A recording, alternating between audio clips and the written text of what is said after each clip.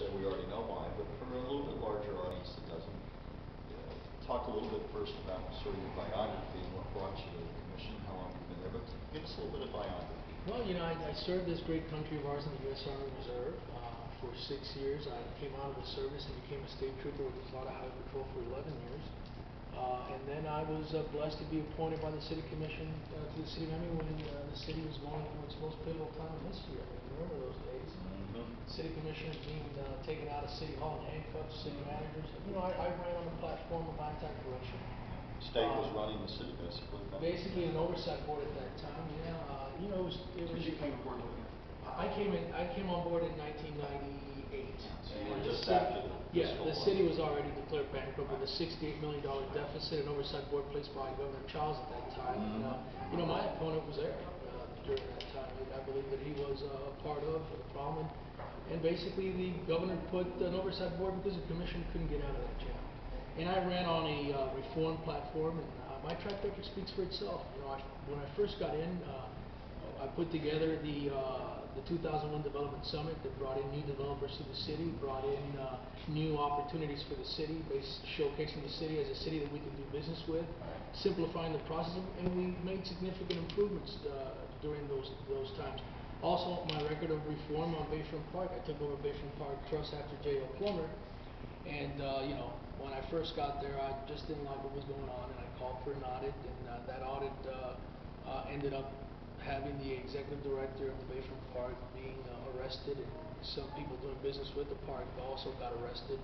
And when I left there, I turned it around. It was a trust that was making money instead of losing money. As a matter of fact, it did so well that we gave $500,000 to the City Parks Department, $100,000 per district for a park program. So, the CRA, I was also the reformer there, of course. There was the CRA was out of control. There were some commissioners that thought it was a piggy bank.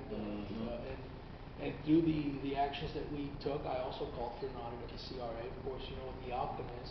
And today the CRA is doing exactly what it's supposed to be doing. It's investing TIF money into redevelopment of poor communities in the city. So, my track record speaks for itself. I have a track record of a reformer in the city and prosperity in the city. Why run for mayor? I mean, you had a nice, comfortable commission seat, and so ultimately, what was the thing that you sat there and said, in my heart of hearts, talk to the family? I'm Michael, let me tell you, it's not a good time to be a mayor of the city of Miami. We have some tough challenges ahead of us.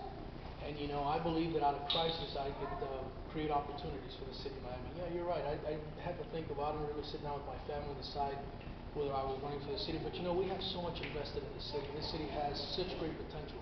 And I think this current administration has made significant improvements for our city to keep the city moving forward. Miami 21, the Museum of Science, great things that we've done for the city. I hate to have to go back to the days when this city was a banana republic, when we were ashamed to say that we were living in Miami, that we were a part of Miami. Miami is paradise, not paradise for everyone in these tough economic times. But I think that through my leadership and my hard work, I can bring prosperity to the city. And it's all about prosperity, because I believe prosperity makes us better humans. What makes you worry we're going to go back to that, quote, era of banana? Well, if we don't have the right leadership in the city, and now it's about leadership, it's about having a leader that can lead the city forward, to get this economy moving again, get people jobs, go to Washington and lobby Washington and the Obama administration to bring down federal dollars, and also the state. You're going to need a mayor that has to do that. I think with different times you have different policies. We're certainly not going to see much development in the city for quite some time. So I think now we have to start thinking outside the box and really go out to Washington and Tallahassee and try to bring as much money that we can to the city to get this economy moving again. Why can you do that better than your opponent? Well, I have the experience. I have the experience in Tallahassee lobbying when I was the president of the Florida PBA. I have great relationships with senators. I have the experience to do it. I'll tell you this much. My greatest concern in this campaign is that my opponent, which has spoken about transparency and honesty, well, he hasn't been very honest with the public. Certainly, I question his $5,000 net worth. I question his practice of not paying taxes, and still, as a commissioner, not paying taxes for about 6 years, and in that commission approving a budget, asking taxpayers to pay taxes. So there's a lot of things that he hasn't explained, and those are the things that I think I'm proud to say that the 10 years that I've been here, I have never been investigated by the state attorney's office. I have never been investigated by the ethics commission, and I certainly haven't paid my taxes. So it's my commitment to the people of Miami to get this city moving again. That's why I'm running for mayor. Rightly or wrongly, and I know you sometimes bristle over this notion, but you have been called somebody very supportive of the mayor, and Tomas Regalado has positioned himself as anti-development. How do you characterize that when that kind of assessment is made? My record speaks for itself. I mean, I am an independent voter there. I've been the chair for 3 years. Look, I'll give you a perfect example. I'm going to support any good legislation that comes from anybody, as long as it's good for the people of Miami. Unfortunately, my opponent cannot do that. Every time that there's good legislation, he is the no vote. Perfect example, Miami 21. So just to address that, let me just give you, because I think we've had to clear that many times that we've talked to reporters. Look, the last budget that we approved, I voted against it, and I was a chair, and I voted against it for a variety of reasons. One was that the budget that was presented did not do sufficient to address the next year's budget, which was this year, which we were faced with a $118 million deficit. I made it very clear. I said this administration is going to have to cut more, so we take care of the issue today. What's happening here in government is that we continue to kick the can and put a Band-Aid on a fatal wound, hoping next year we'll take care of it. How do you fix that? Well, my commitment to the people is that my number one issue here is to resolve the pension crisis that we have in the city. You know, my opponent is being endorsed by special interests. He's got all the unions. I don't have that support.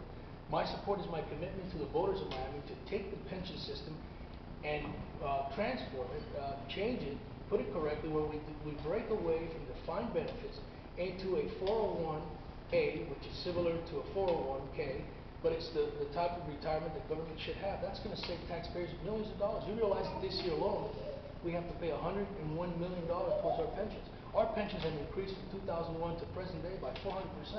They're not sustainable. They're going to bankrupt the city. I've made it very clear that that is my number one commitment, and within 60 days, I'm putting together a blue ribbon task committee to address that. It's going to be economists, it's going to be labor attorneys, and the city's finance committee to sit down and work with the administration and all the commissioners to address that. As a matter of fact, yesterday in the commission meeting, we passed some of my legislation pertaining to reform, where new elected officials now do not have defined benefits. In other words, they're done with a retirement now. I made it very clear. Years ago, I felt that it was appropriate. It was appropriate because commissioners were making $6,000 or $5,000 in the city. So we needed to have a pension system to entice people to run. But nowadays, thanks to the voters of the city of Miami, you know, we get a $58,000 salary. Excuse me. I got, ma'am, I really